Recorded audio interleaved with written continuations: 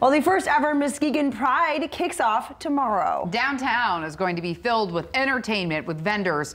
Most importantly, though, filled with inclusivity for all. This morning, we chat with the president of Muskegon Pride, who says this weekend is a long time coming. It doesn't matter who you are or where you're from. Don't contemplate it. Come. All are accepted in Muskegon this weekend. So from the roundabout down on Western, from the roundabout to Jefferson, there's going to be 80 vendors.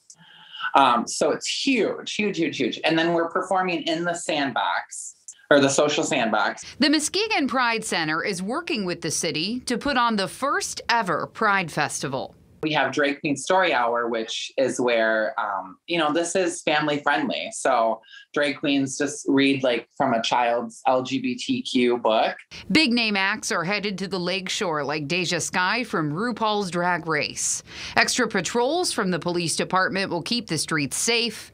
Food, art, shopping, even free mom hugs where LGBTQ plus members who feel alone can get some much needed love. That's where if a child or person doesn't have support at home or from their family, they can come and they can get a hug, and told that they're special and beautiful and important. So that's really important. That's going to be there.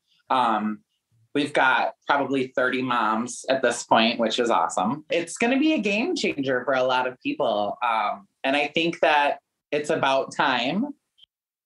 So Jeffrey was telling me that he's really proud of the way that the city of Muskegon and the businesses have worked together on this. So their after party is actually at Unruly Brewing from 8 to 11:30. You do need tickets, though, for that. We're going to put some information up on fox17online.com real shortly here. Okay. And last night they had a party as well as at Unruly Brewing. So. Okay, but everything else is free and open to the public. Yes. Everyone's invited. Everyone's invited. All right.